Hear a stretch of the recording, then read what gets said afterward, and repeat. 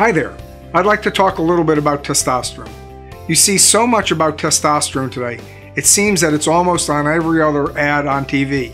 Whether it's for the good part of testosterone, that is the gels or the creams that are out there selling billions of dollars of product, or whether it's from the lawyers on the other side chasing after the perceived problems with testosterone.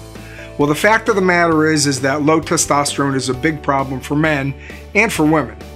Low testosterone is a problem that comes about naturally with aging. In men, our testosterone peaks at around somewhere between age 25 and 28. And from there, it's a relentless decline over the next 25 years, to the point where as much as 90 to 95% of the testosterone produced is no longer made by a man. This can lead to very serious problems.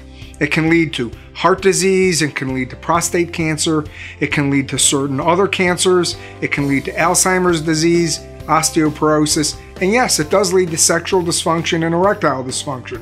The things that commonly are believed to be the only things that testosterone is good for. Well, testosterone is an essential hormone. It was put there naturally to be useful. Obviously, men need to be strong and fit. Testosterone is very important for muscle tone and balance. That's why when older men and older women try to go to the gym, they don't see any effects when they work out. One of the reasons is testosterone is out of balance or too low. So testosterone is very good for muscle building, muscle balance, and muscle strength. It's also essential to maintain clear thinking. A lot of times men who are low in testosterone will come in and say, "Hey doc, you know, I just can't keep up anymore. I feel like the young guys are a step ahead of me. What do I do?"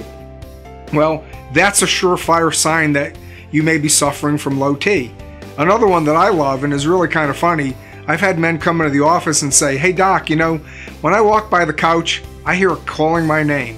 Do you feel like that?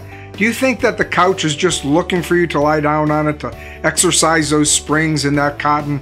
Doesn't it sound wonderful? Maybe it sounds good, that's where you want to go right now.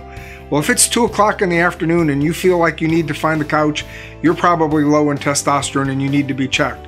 So testosterone is an essential hormone. It's not just for sex. It's for health, longevity, and wellness. From cancer to heart disease to osteoporosis to Alzheimer's disease.